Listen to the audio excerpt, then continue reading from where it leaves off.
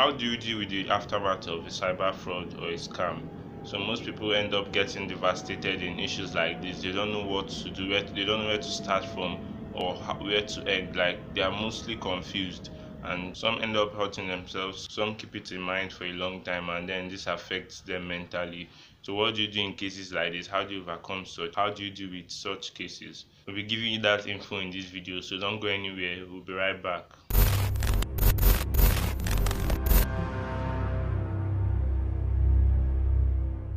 When people get defrauded, it's a very sad event or sad occurrence, and so some people don't know how to deal with it. Some people end up blaming themselves. Some people call themselves names, and people say to themselves, "I'm very foolish. How did I fall for this kind of scam?" So some of them end up either hurting themselves or just they keep thinking about it. Why some they use it as an avenue to blame the government that because of unemployment, see what people are doing, and the government is not doing anything. Why some they acknowledge that the people that actually scam them are quite smart, and then they blame the scammers or the fraudsters, they blame the people that scam them. And so, but in the end, all if you notice, all these things are what they call crying over spilled milk. So most of the times you can't get what you lost back. So I think you should move forward and then find a way to deal with this and not thinking about the past or the occurrence. You move forward and know how to mitigate or prevent this from happening in the future, because it can always happen twice. It's not if you are scammed once, it does not mean you can't be scammed again or you can't be defrauded again. So you need to know how to deal with this, so that even if you are not the one that gets scammed, maybe a colleague or a friend or someone you do not know gets scammed, you can always help the person out and tell the person the steps to take to prevent it from happening next time, or to even recover what the person lost. I'll be giving you 4 tips on how to deal with this. So the first and the most important thing you must do is to find out what went wrong. You need to find out what went wrong in the first place. Were you social engineered? And there are so many ways one can be social engineered, either through what they call phishing, that is online, either through clicking of links or someone deceived you to go to a website or something like that, or you were scammed by vishing. Vishing is what they call a phone call scam. So you could be called, someone could call you that is from your bank or some other place, and then the person scams you through call. So that's what they call vishing. It's a form of social engineering. And then there's what they call smishing. So smishing, that one is from scammed via SMS. So they send you SMS, fake SMS, that either you've qualified for something or that you need to upgrade something, and then once you do what they say and you're scammed through that means, that's what they call smishing. So what do? You need to identify what happened, how the scam happened. So that should be the first step, so that you prevent a reoccurrence. You need to know what happened in the first place. How did this happen, so that you won't repeat that same mistake next time. Okay, and then if you found out what happened or how it happened, then you can always, with the help of a professional, report to the appropriate quarters, so that they know what to do. If it's something that if they can recover your money or what you lost, they can start with investigation quickly and then help you out. Okay, so the first, you need to make sure you know what happened or how it happened.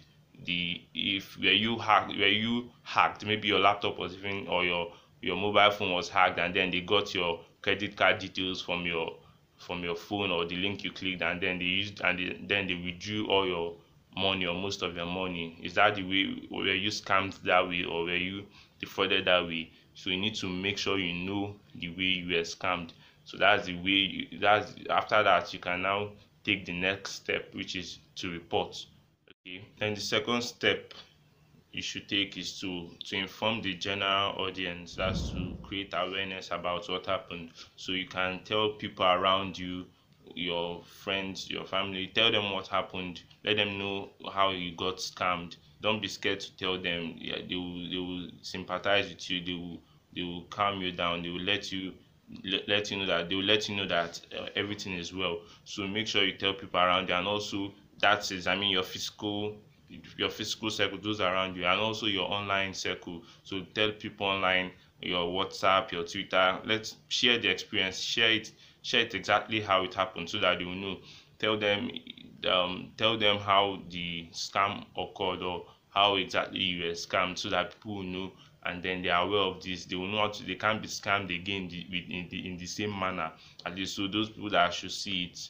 So social media is one avenue to share this, and the moment you share this on social media, it can reach more people. So but if you want to also reach a broader platform, because social media now depends on the people you are following, or the people that are following you, those are the people that might be able to see it, or those on your WhatsApp contacts, those are the people that can see it. But if you need a larger avenue, a larger audience to see this, and get aware, you can always do it on no go for maga platform. So the website is nogoformaga.com. So I'll put the link in description below. You can decide to share your story anonymously, so if you don't want to put your name, or so that people will not know it's coming from you, you can just share the story on that platform, on that website. So you can check for the link in the description below, you will see it there. So anytime someone has such issues, you can tell the person to go there and then report such issues, then we will help in the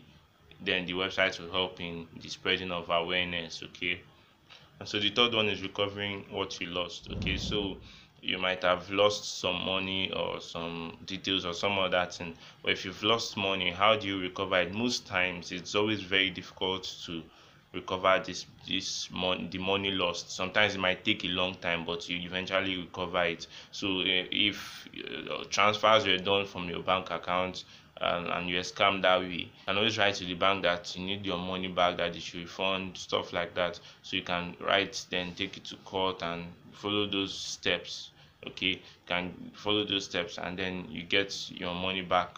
At least 20% of the time is very rare for it to happen, but at times it happens depending on the case. But in the scenario where this is difficult to, and then probably you don't want to give yourself so much headache on that, there's no need to dwell on it. Okay, just move forward, forget about that incident, and then find a way to live with it. I know it's sounding easy as I'm saying it, to forget about it might be a whole lot of money that you lost, but most times when you keep dwelling on it, you give yourself this, you just keep stressing yourself, and then mentally it's not good for you. So find a way to deal with it. It's better to forget about such an incident. So find a way you can recover your money or through other means, but don't dwell on it. So the fourth one is staying aware and alert. So this is the most important one, that is to avoid any further occurrence or future occurrence. You need to stay aware and alert. Okay, and so how do you do this? You make sure you're subscribed to YouTube channels that teach online safety or cyber safety, that teach you how to be safe online. So click on the subscribe button now if you've not subscribed, as we give you tips to stay online, and then we bring all this information, any type of scam used by or scammers, hackers. We always make sure we inform you on time so that you are aware of it. So click on the subscribe button now, don't forget to do that.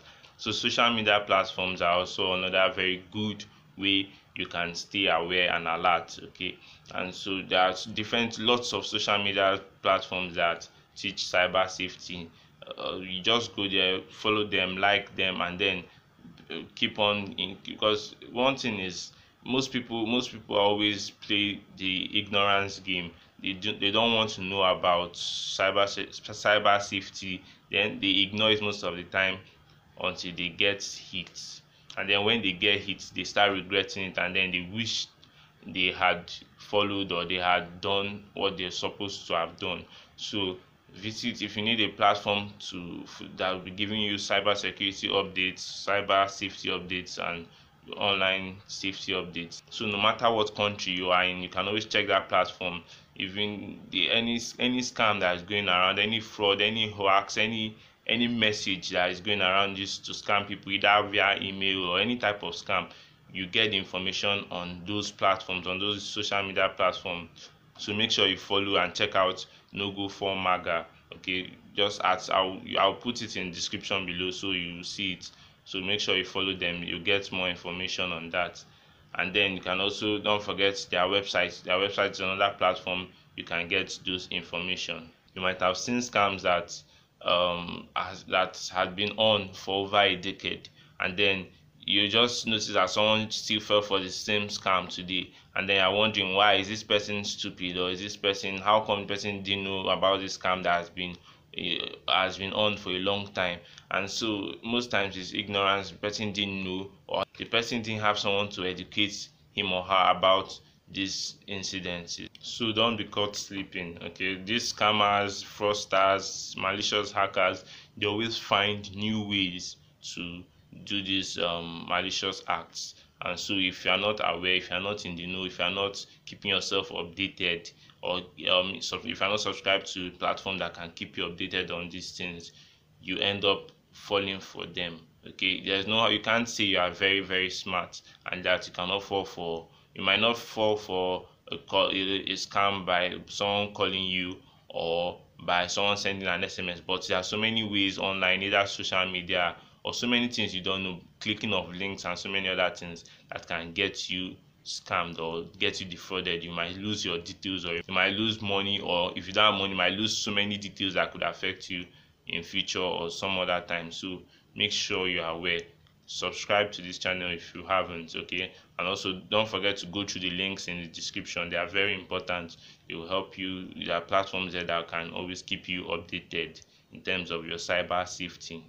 So thank you guys for watching this video. So thank you for staying to the end, and I hope you've learned so many things from this particular video. And sorry if you faced such issues about being scammed. I sympathize with you. It's not great actually to it's devastating to be scammed and so, but these have given you ways in which you can deal with them. Okay, then also find people around you that can help you deal with the cases. So if you like this video, give us a thumbs up, and also smash the subscribe button, and then sharing of this video is very important, because that is the only way other people around you can be aware. Okay, so share this video, and then we'll see you next time. Remember to stay subscribed.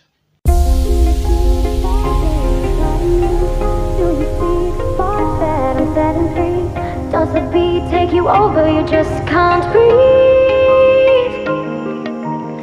Do you feel your bones start to shake? Do you feel the earthquake? Do you feel your bones start to shake? Do you feel the earthquake?